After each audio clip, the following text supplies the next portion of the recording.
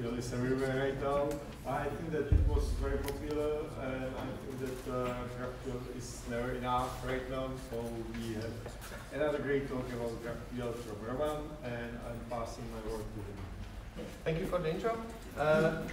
Hello, my name is Roman, and because I am visiting these meetups, and yes, there were quite a lot of GraphQL talks already.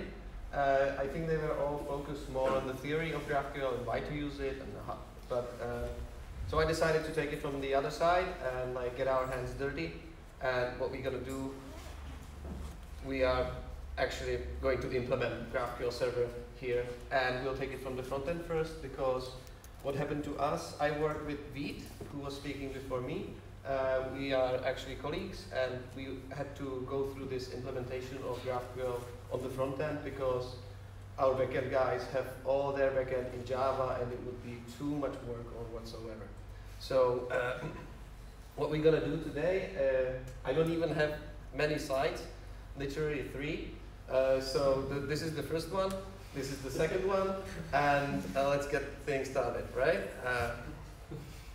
So what we're gonna do is, because I can't actually show any code from our company because it's all confidential, I decided to turn one of my older apps into GraphQL powered app. So this is the app that I built like a few years ago. It's like an electron watcher.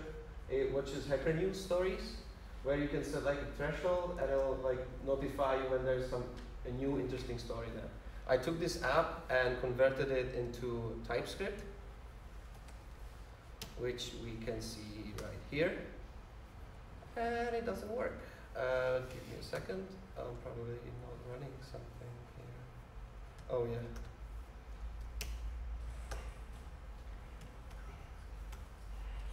Right, this is it, right? And so this is the app. If you look at the network tab, that's the interesting part that we'll be looking at mostly today. So this is like some about page. And if I go back to the stories, you can see that I'm actually making many requests for each of these stories. So what I'm doing, what's happening there is like I'm doing this first. Can you all see it actually? Is it big enough? I don't know how to make it bigger actually. Anyway. It's either like Control Plus or Command Plus. Oh yeah, maybe. There's somewhere here, right? No, this is. Command plus. Focus the DevTools. Yeah. Focus the DevTools and yeah. then Command plus. plus. Okay. But we have check keyboard, so yeah, I don't know how to do that. It goes to the first step instead. Anyway, this will have to do for now. So the first request, what's happening is to top stories, which is like /API/top stories, and it'll give us just numbers of those stories, and then we have to initiate individual requests for each of those. This gets really slow when we are like on an even fast 3G network. Look, like if I go back here onto the about page and then go back, click, then it's like loading, and now it comes back, right? So it takes so much longer. It would be so much faster if it was just one request, which is what GraphQL promises, right? So that's like an overview of the app. Let's take a look at the folder structure or the project. So here, is this big enough? I can make this bigger. Okay, so we are using, we have like a mono repo here. We have a server, which is actually written in Golang for this purpose. So just want to imitate this scenario where we can't actually touch the backend code. So we will need to build on top of that. So we have like a mono repo of 3 microservices here. So this is not a microservice yet, but we'll make it at the end of the talk. So this is the web that we have. This is the app that you just saw. It's basically a Next.js app with some pages, and this is the index page that's the most interesting one to us right now. And so this is how it looks. So this is the home page, and now we are using a couple hooks here. So the first one is useGet. useGet basically just receives a string as an argument, and it will initiate the request on the background. using fetch, and what we get back is data. I'm just aliasing it here to top story IDs because I'm using another one which is useGets, which is the same one but for arrays. So this way I can fetch all those stories, I get back loading or error, and then I'm just going to display all of them.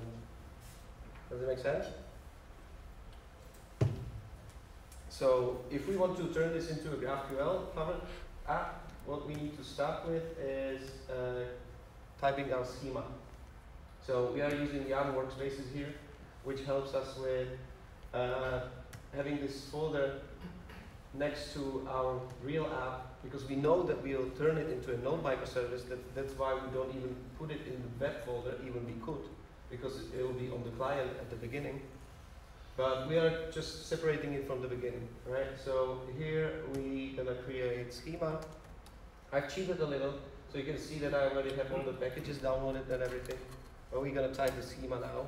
And what I find easier to do is to open one of these stories. This is actually a comment, sorry. I'll just take one of this and shove it in. And then this is the structure that we get back from one story. If I put this on, can you see it right? So here we'll be actually typing the schema. So what we need to do is like type our story object, right? So the story has like an author, which is a string. The exclamation mark there is a non-nullable string. Same with int for IDs. Then we have kids, which are the comments.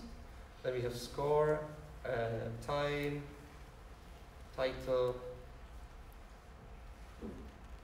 and URL, which is optional string.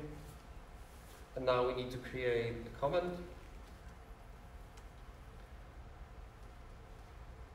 Basically the same stuff. Comment can have replies, so that's what we saw before. Only one thing that is different is like if I take one of these comments, put it inside the URL, we get that comment actually doesn't have a title, but has a text. So we're gonna text and time. And now, because every GraphQL has to have an entry point, that's called a type query. That's the entry point into a graph. So we'll have top stories, which will return an array of stories. And then we have the story detail, which will either return a story or null if we can't find one. And also we can add some arguments to top stories, like offset and limit for pagination. And that's it. So now we have the schema type.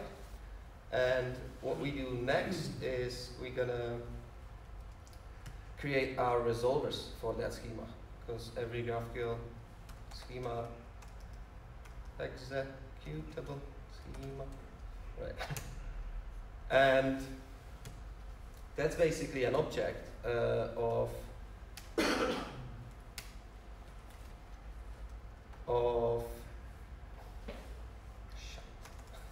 sorry, excuse me. That doesn't work. So what you just saw is that I'm actually playing these macros. Do you know this VS Code plugin? So I can actually drink beer here and smash it in, right? So we are going to import this make executable schema from GraphQL tools, which is a function that receives type definitions, which is what we just wrote, and our resolvers object. We are not going to type anything here because we are hackers, only the context, because I want to talk about that a little bit more.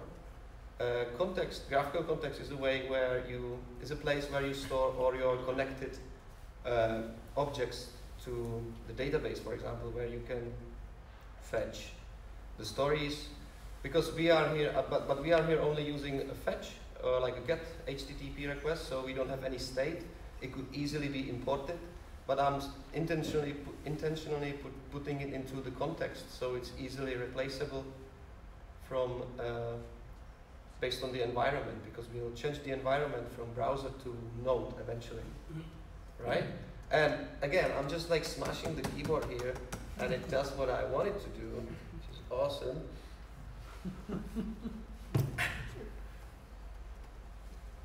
So here, what you see here, we are actually taking the logic that was on the front end, on the UI, and we are putting it on the GraphQL here. So what you get is actually a great separation of concerns in a way that UI gets simplified quite a lot, and it ends up being just a function of projection of your data, which is what the React was designed for.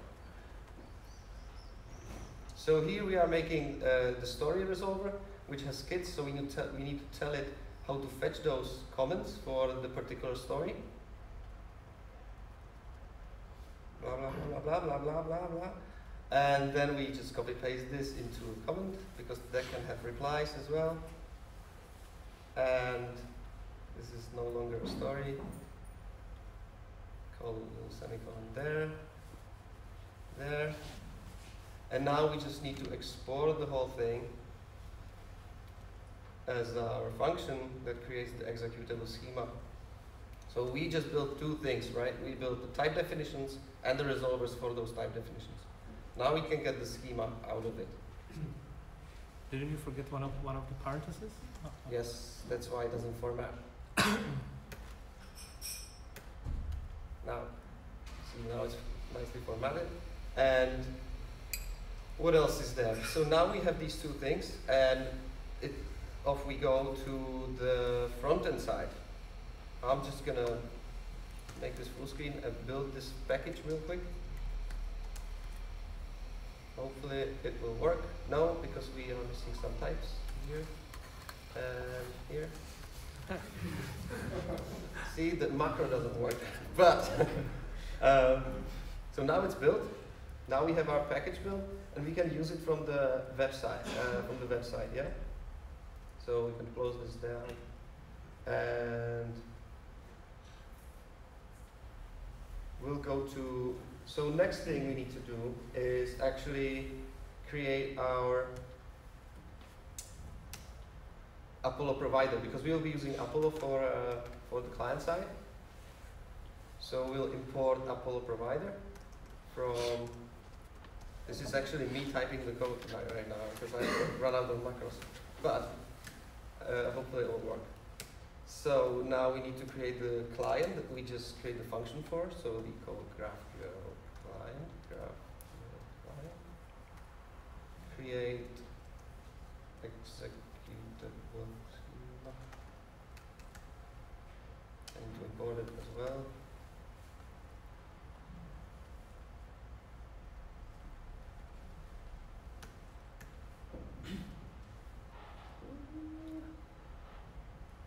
What is happening? Maybe named import. Pardon? Isn't it named import probably?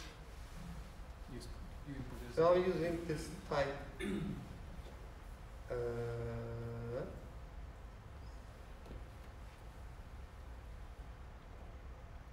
Is there a typo? No. Semicolon? Anyone? Oh, this is a bad one.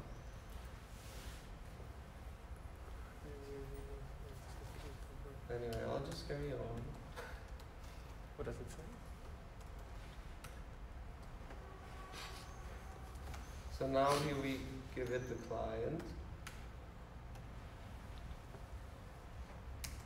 And now we should be able to use our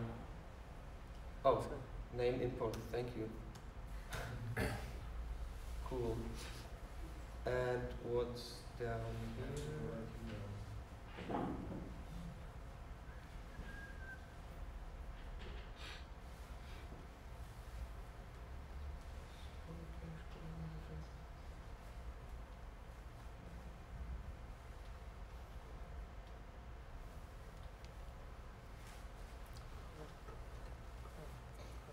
Oh no, sorry. So this Apollo client actually receives not the schema.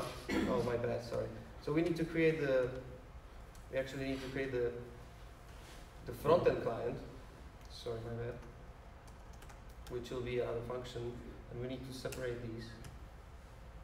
And hopefully there is a microphone for it.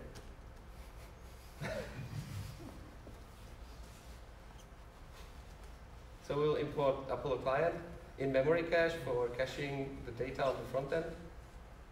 We can go into more details how these things work later after the talk, if anyone is interested or don't have an experience with Apollo GraphQL.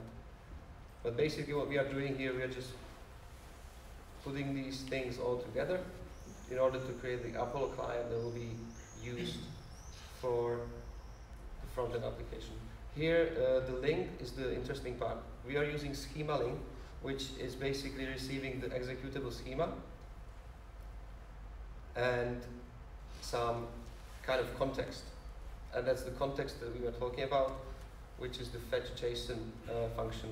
Like, if you look at it, it's just a simple fetch with some condition. If it's over 400, it'll raise an error whatsoever.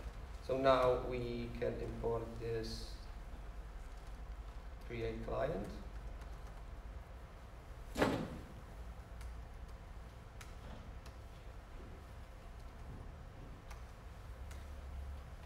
And this should work now. So what's next? So once we have this app should still work, because what we are doing, we are incrementally adding these things together, right? So we shouldn't care if we are adding the GraphQL query to the index page or all of them, because let's just add it for the index page now, and then here we also have the detail for each story, but we don't care about that right now. So we only want to add it here. So that's the index page here, and basically we can delete all this code because that's using the HTTP GET request, and we'll import a use query from the React Apollo hooks package. Now we have basically the API is very similar to our custom hooks for the HTTP query. So what we get back is data loading or error, and now we just need to initiate the query. We'll use GQL tag, which is for typing the. It can actually then generate, because of this tag, it can generate the types out of the query. So this query will be named get top stories. And what we want from each story is like is probably an ID in order to be able to route to it. So ID, then some title, URL maybe, or probably not, score. That's the number on the left, and then the comments.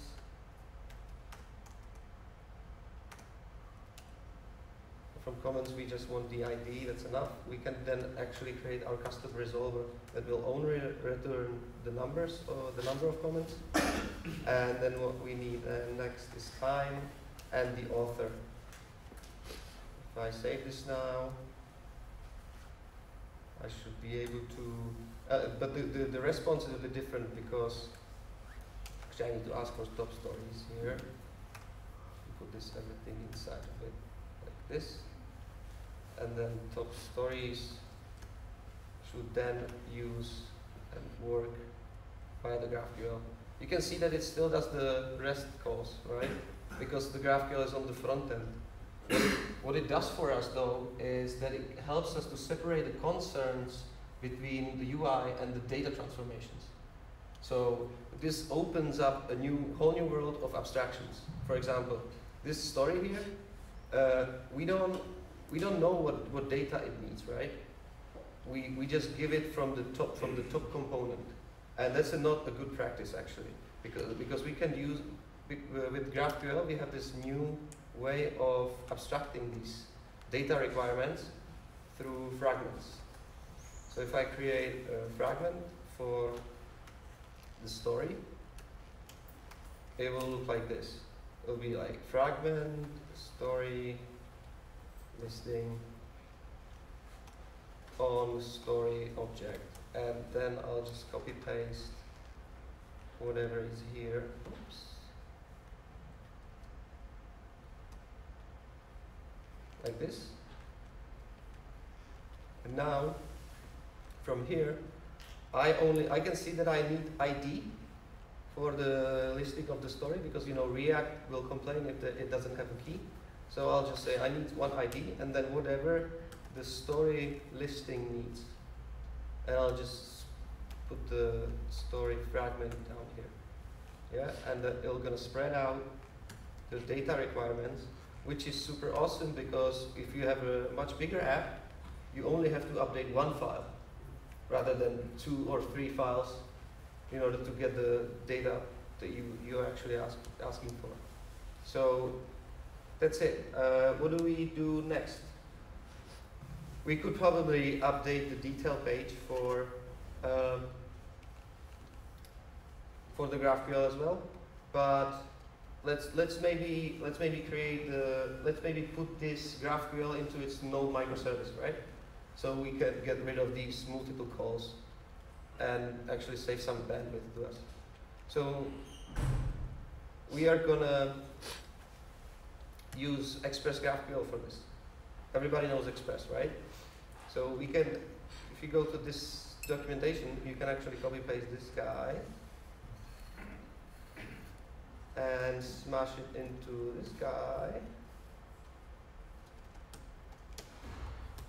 like so.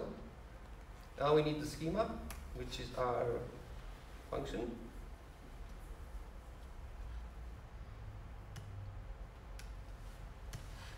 And we also need the context, right? We talked about it. So let me change these.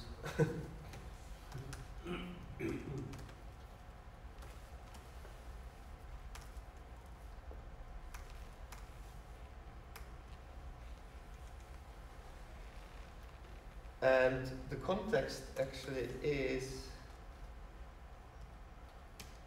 the one that's typed down here by context. So if I make this typed, TypeScript should tell me what the type is. What am I missing there, right? So I'm missing the fetch.json function. So how does it actually fetch those data? Because it's doing those get request calls, right? So what we gotta type, hopefully correctly. So it's receive some URL, and then we just need to call the fetch. And I've already, because it's a microservice, you need to tell it like, hey, where is actually the Golang REST API? So we do that by passing environment variables, like so. So we have an API server host here, so we could just use that one, like this. And then we will just use the URL, but because our next JS server is actually having its own backend, every request that you make from the front end go to himself. So we need to proxy those things, like this one. If anything goes to API, proxy to wherever, and then if anything goes with GraphQL, then proxy to. Again, we do this by setting these environment variables, like where the GraphQL server host actually is and whatnot. This is very important when you want to do like server-side rendering as well. So let's just carry on with URL replacing. We just need to replace that API for just a slash, because that's not how it's actually used on this API C. But if I go to 0.43000 and slash API, it will just proxy to the previous one. That's why we are doing this. This is like a microservice architecture, but like whatnot. I don't want to confuse you too much. So this should be enough, apart from we need to convert this to JSON. So we get like response, and I had a typo somewhere.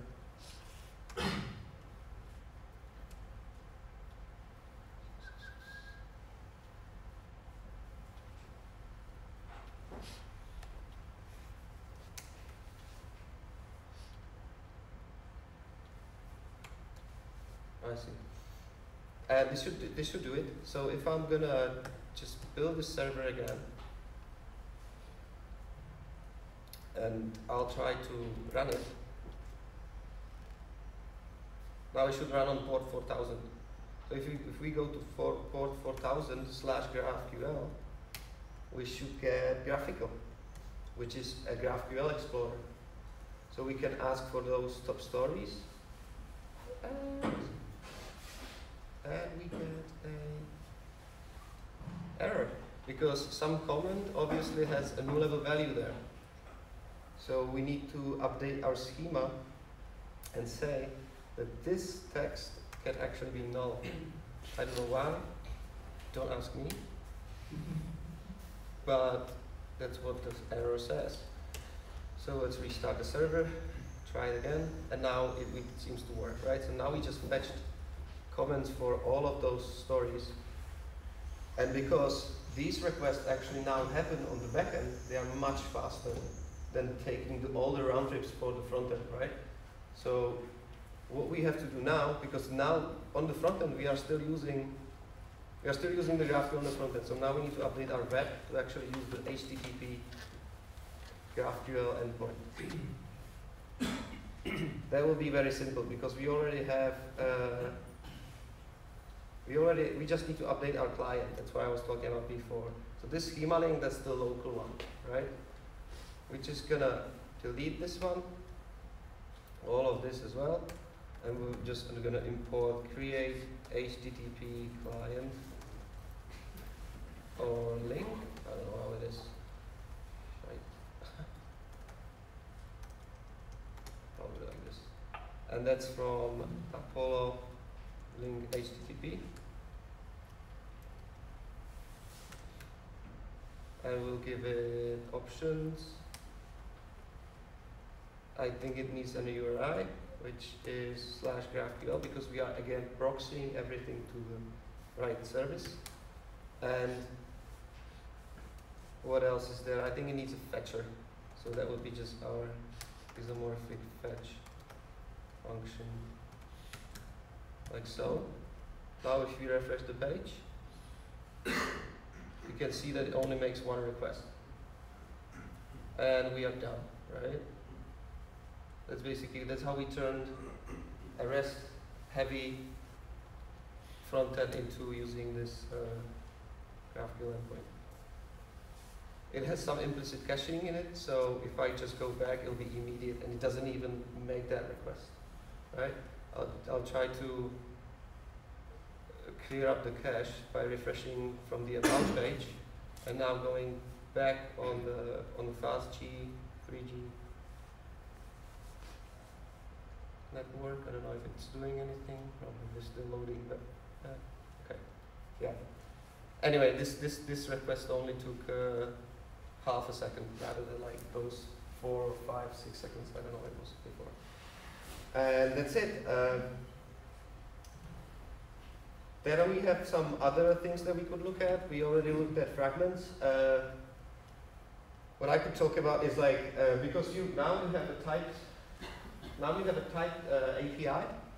You can do all sorts of stuff with it. Because, for example, we can auto-mock the whole schema without it so actually hitting the servers or the other server. So when we have here we have our create executable schema. We'll take this.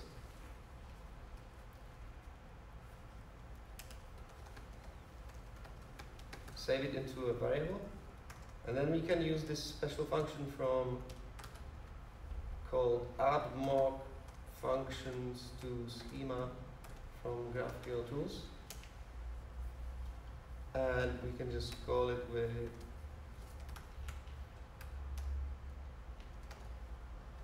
like this. Now if I restart the server again, this is what you could probably do for testing, right? So you're just mocking all the backends at once with one line of code. Now if I refresh this page, I want 3G, I'll just turn off the throttling. Now it's generating some random data from it. And you can modify this. You can actually put in some pseudo-random generator so your test don't get broken, and you're always generating the same kind of stuff, but you're still not hitting the service, and you just mock all the service with one line of code. What else is there? So we talked about reason, right? What I didn't tell you is that, oops, I need to turn off the mocking because we still haven't converted the detail page. That'll do it.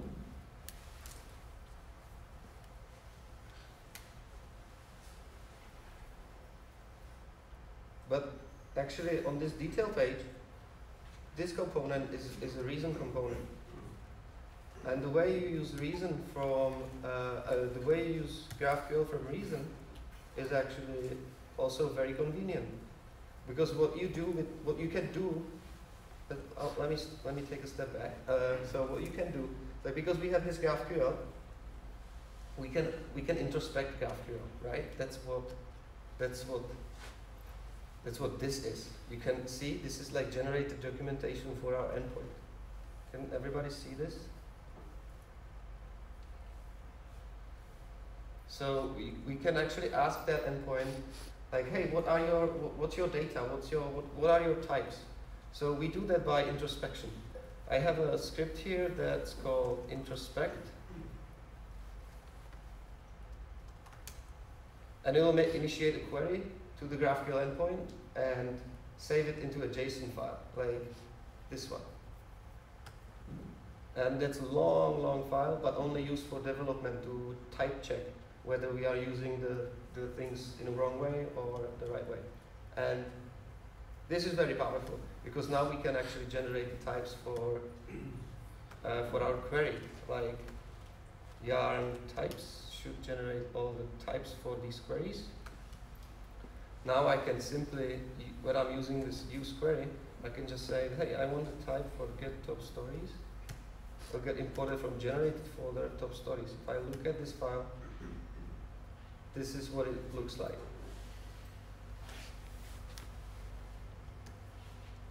And so we just saved some typings for us just because our server is typed, right?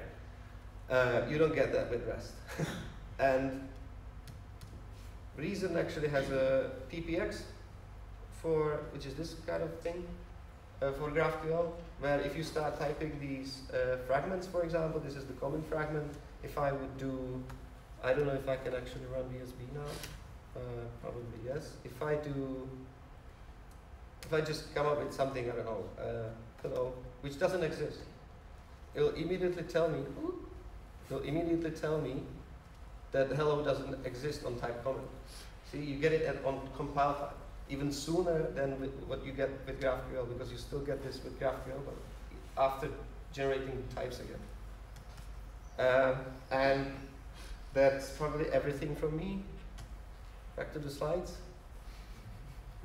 So this is after demo. Just a little joke of my friend, and thank you for your attention.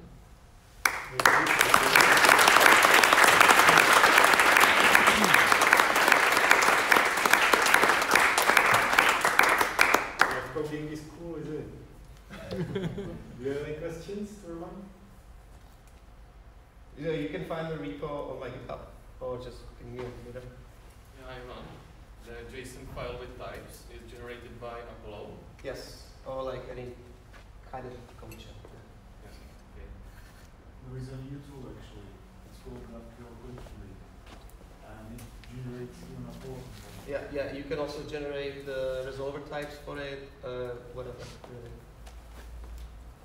By the way, all the tools you use are somewhere in your repo, so you can. Yes, everything is inside the repo, even with the reason part, or yeah. Because I think that you used quite interesting tools, and someone That's like yeah, me that's would probably like my to favorite. tell you. That's probably my favorite stack right now. So yeah, like apart from the TypeScript part. Okay. I have a question. I have a question about, you are saving the generated types of the server. So are you, if you are using it in production or some app where you get about the workflow, do you generate it on your own and then commit it to the repo? We used to commit it into the repository, but now we don't. We just ignore it and just regenerate every time we are trying to run the project. So every time CI runs or anything else? It does it as well, yeah. So it fetches from production probably? Well, because we are... Or you have it in one repository, both the backend and frontend? No, the thing is that we don't have GraphQL in a microservice yet, just yet. Yeah. This was just an example how we can approach this. But we are still on the front end, so we generate the JSON file from the actual schema file. Yeah. So we don't have a running server there. We can do that as well. Yeah, thanks. Very great talk. I was just wondering, but probably you haven't tried it. The recent part, which was the last one, was very nice how fast it was, right? You just changed the thing in the query, yeah, and it showed you the thing. But would this work if you had project with thousands of files and hundreds of thousands of lines? Would it be so fast like this, or that's a great question. Would you still have to fall back to the usual Apollo generating thing and regenerating schema and checking the thing? No, that's a great question. I'm not sufficiently I'd like to take this one. Yeah, for sure. You want to take it one? I talked to the Facebook guys at a ReasonConf last month in Vienna, and they said because their schema is gigantic, they pulled off the Reason PPX for now. They're probably planning to do some optimizations, but it's still lightning fast when you compare it to what you get with TypeScript. I mean, to be honest. Yeah, or Flow. But you know the Facebook scale. That's not the project we are doing. They have 5,000 types in their schema. Okay, there is it. Thanks again, everyone.